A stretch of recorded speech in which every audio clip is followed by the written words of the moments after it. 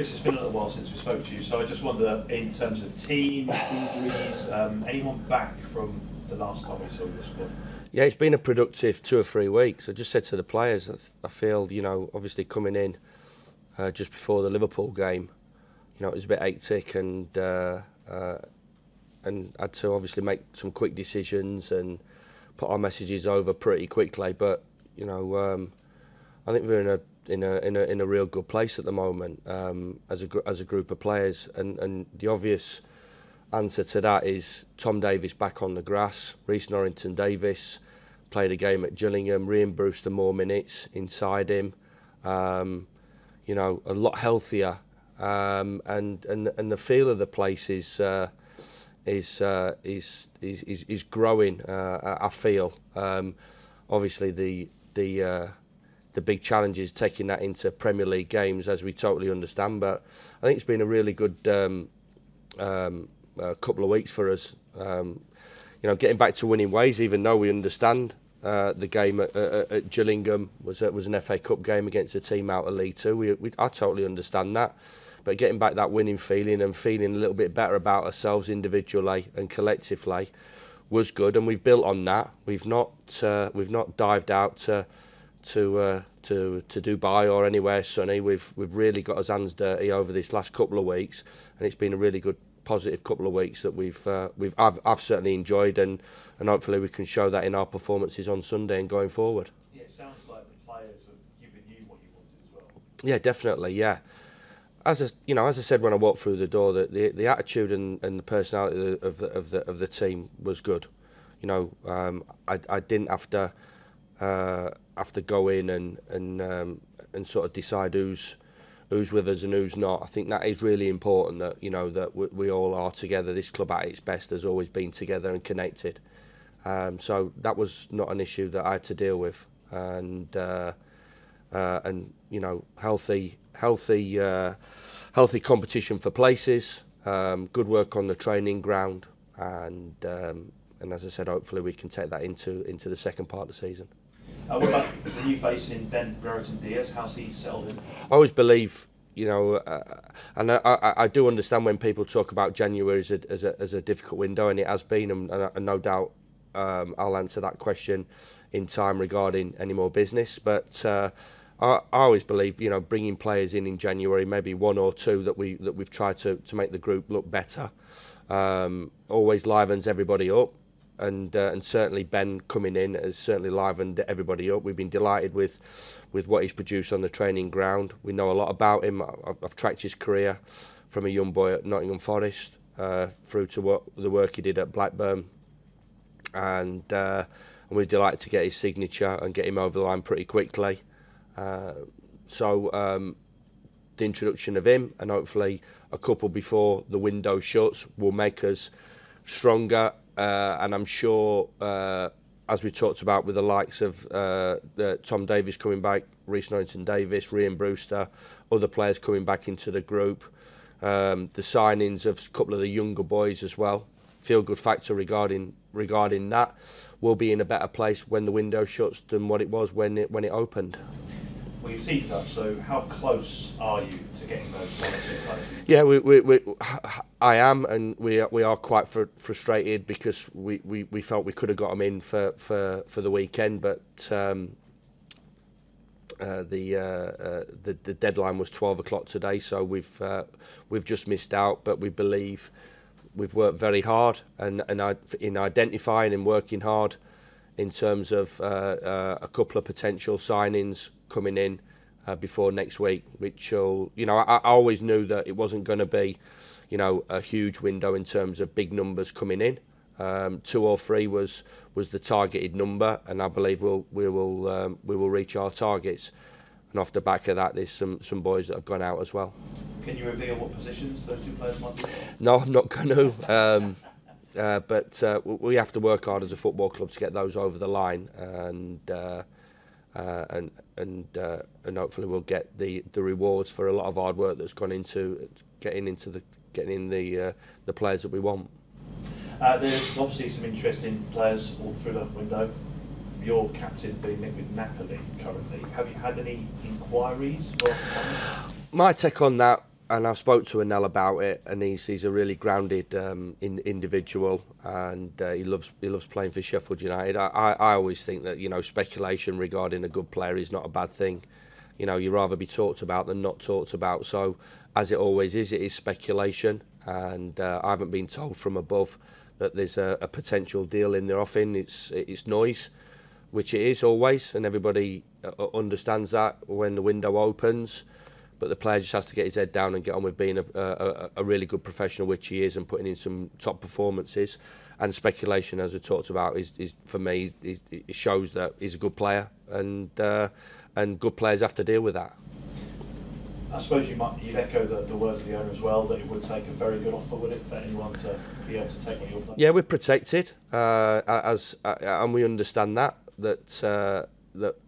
we are in a position, as the majority of clubs are, that if anybody comes in with a decent offer, that might be considered. I think that's the way you know, 75-80% of football clubs work. But nothing's been said from above. We're confident we can hold on to the players that we've got, because we need all our best players for the second part of the season if we're going to produce performances, stroke results that will get us out of the position that we're in. And I'll just finish then with the final one on Hodzic. You also said you spoke to him. Obviously, you'll be aware, I guess, the dangers that maybe talk from outside could unsettle a player. You've got no concerns on that? Well, 100%. He's a totally committed, as you'll see in his performance on Sunday. He's a totally committed performer. He's a great competitor, and he understands that. So there's been open dialogue between me and him right the way through this last couple of weeks, where there has been some speculation regarding it. I just said, reiterate that, you know, good players attract speculation. So I'm, you know, as far as I'm concerned, with Anel, it's onto businesses in terms of him producing a really good performance on Sunday afternoon. Cheers. Chris, you mentioned earlier that you were hoping that there might be players in before the weekend. Does that mean that signings are quite close, and how close could they be done maybe next week? Yeah, really close. You know, we've worked extremely hard in identifying them. You know, it is a difficult window to work in. I think you've seen there hasn't been a great deal of business at the top end. In identifying players, you know, are they available? Loans as well. I think we all understand that there wasn't going to be any permanent ones, and if they were, they'd be really good deals. But we've worked hard, position specific, to strengthen the group, and we believe when the window shuts, Rob, that the group will be a lot better in terms of competition for places, balance of the group from an attitude point of view, and a feel that we will be in a better position than we were when the window opened, and we're cracking on with it 24/7, and everybody's enthusiastic and committed into making that group stronger and better. How much of your time does it take up during a month? You've just had 2 weeks to work with the players, but when you haven't been working with them, you've pretty much been on the phone. Yeah, I do. I think, you know, when people talk about, you know, the life of a football manager, and I won't quote the club, but there was, you know, this new way of thinking. I think there's a questionnaire going out regarding one club that they're offering to their potential managers. What time do you start work and what time do you finish? They're into start time and they're into finish time. It's just as simple as that. So, you know, and obviously from our ownership point of view as well, you know, we have people situated all over the world as well. So it is always, whether it's outside the window, but more heightened and more concentrated, because you are, and I am. I'm desperately keen to make this group better, and I do feel we are getting there. As I said to the players today, you know, it's we've accelerated this through. Now we have to marry that up with that performance level, and hopefully that'll add to our points total. Do you think this time you've had to work with the players, plus the additions that you're going to make, is going to give you a really serious chance of getting out there? We wouldn't have made, and I wouldn't have asked the club to make those decisions if I didn't think if I didn't think there was any fight left in us. There's a definite fight left in us, as I've seen in terms of the performances on the pitch. You know, I'm a little bit disappointed that because I think we're light on points over my period here, so we have to part that in a way and move on to that next game. There was always going to be that next game approach from myself. There's loads of fight left in us. There's definitely a huge fight left in myself and the coaching staff, and I'm seeing that in the players. I would be totally honest with you. If I didn't think that, then I would say to the board and the owner, you know, keep your powder dry. There's nothing left in us. I'll try and get as much out of this group as I possibly can through my experience, and we'll plan for another season in a different division. Now that might happen, another season in a different division, but it won't be through a lack of fight, commitment and effort from everybody at this football club, and that includes the supporters as well. So you use words like fight, commitment, connected, together. How do you retain that within a team when you're at the wrong end of the table? Because there's plenty of examples where that's not the case. There's plenty of examples where teams have got out of really poor positions as well. So, you know, it's the same as when I was coming back. You know, I'll never go back, but there's loads of examples of managers that have gone back and made a success of it. So I think that, you know, this is an historic game that we're all involved in, and anybody can look at it from any part, from a statistical point of view. You know, we have to play still as well. You know, it's not just about a fight. It's not just about a commitment. It's not just about aggression and being competitive and being enthusiastic. There has to be a structure which we always have brought to whatever football club I've managed, and certainly this one. You know, in terms of the success that we've had, but the balance is that, and hopefully that will be shown in performances and in results, and starting whoever you're playing, whoever you're up against. A couple of final ones on transfers.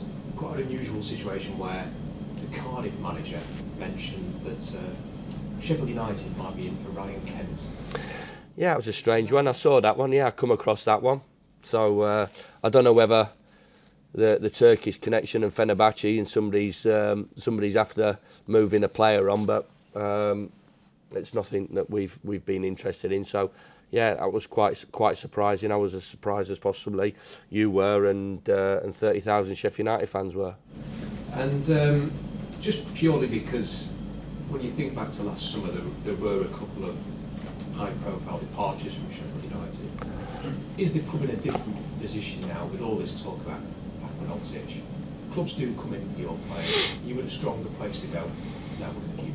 Absolutely, 100%, and you know, from an L's, you know, I'll stick. You know, if Kev wants to stick an L up here, and I'm sure he's got ambition. The player has ambition and wants to play at the highest level. You can't take that away from anybody, and I'll never stop anybody on that. But it has to be right for the football club, and gaining the power back has always been something that I've been heavily committed to.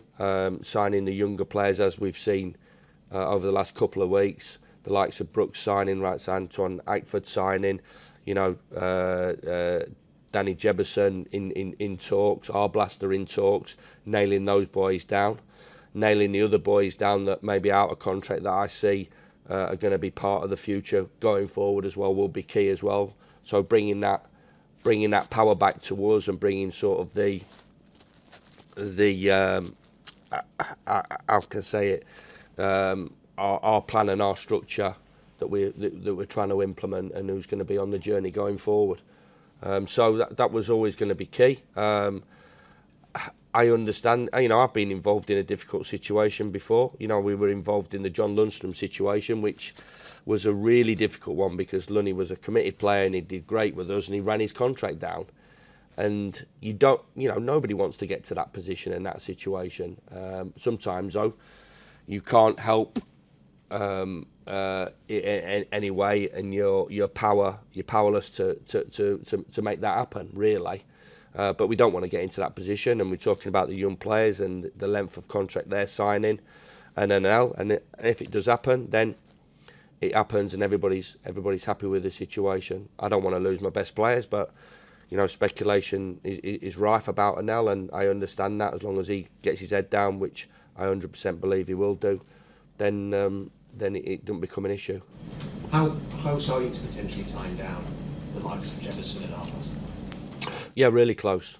I think Jebo's house hunting in Sheffield, and Ollie.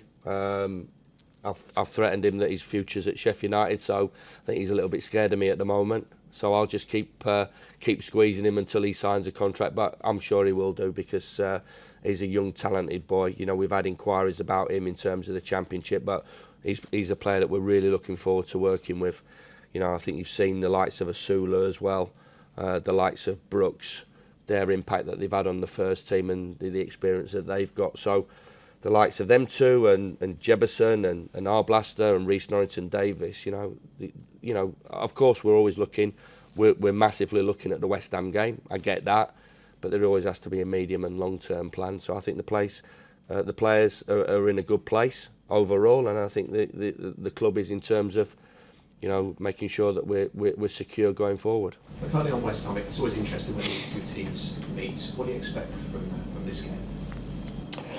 Of course, a reaction from the cup defeat, and a manager that I believe doesn't get the credit and praise that he deserves. I think if you look back at David Moyes' career, what he did at Everton, you know, obviously from doing a fantastic job at Preston and getting the Everton job, and then being not out the top 6, not top 8 for about 4, 5 or 6 years.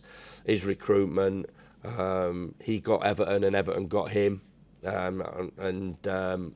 yeah, of course, people will talk about the times where it didn't go as well as David and the club he was managing would have liked, but you know, West Ham winning a European competition, you know, being in the top 6, the top 8 is an incredible achievement, because how difficult the Premier League is. So he's one that for me is somebody that I've always looked at and looked up to personally, and their position has been earned over the last 2 or 3 years. And it's been down to a lot of good things that the manager's implemented it, and his style and his fingerprints all over that football club.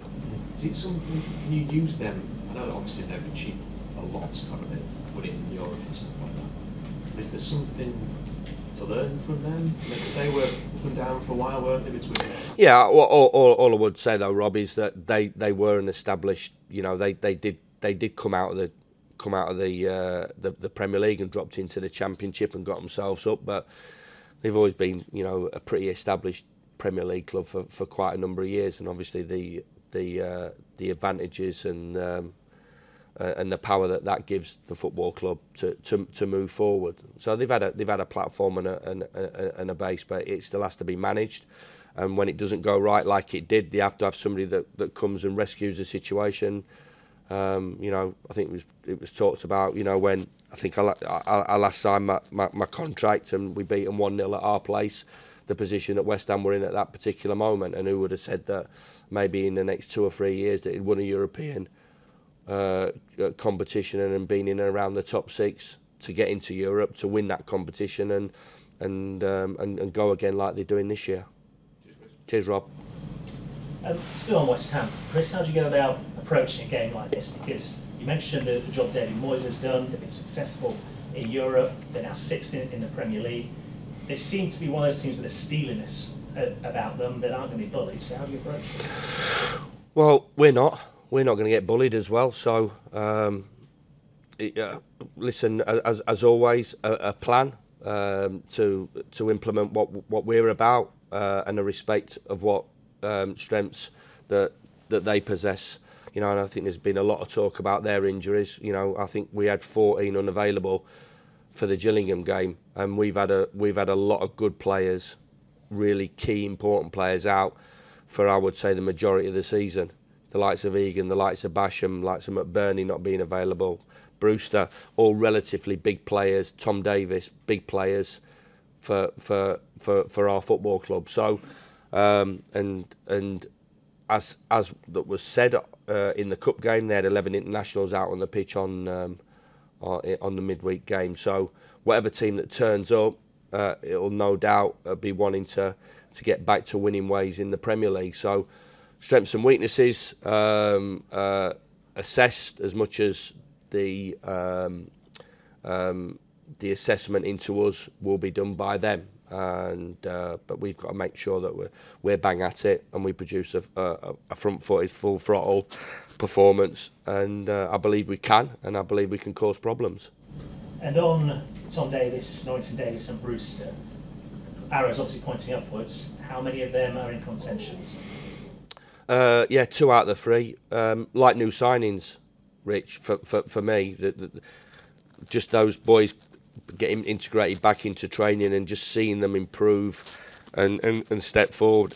They are like new signings. So I look at that, and I look at Barrett and Diaz as 4, and maybe a couple of others. You know, we'll possibly have 6 players that's coming back into the group, which, you know, for us makes an absolute huge difference, because they're all proper footballers. Well, we believe they're proper footballers as well, that will make us better and stronger, more competition to the group. And I think the other players see that as well. They're delighted to see the likes of Tom coming back in and Reece coming back in and Rian being sharp in training.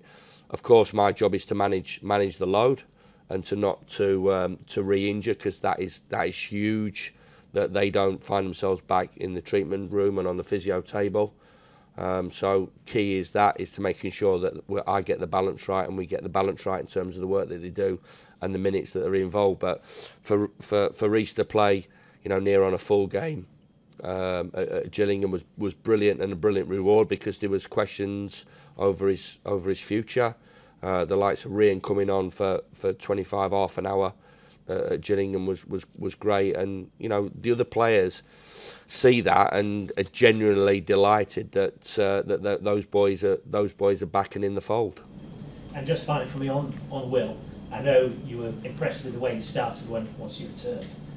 How big a moment was it for him against Chelsea?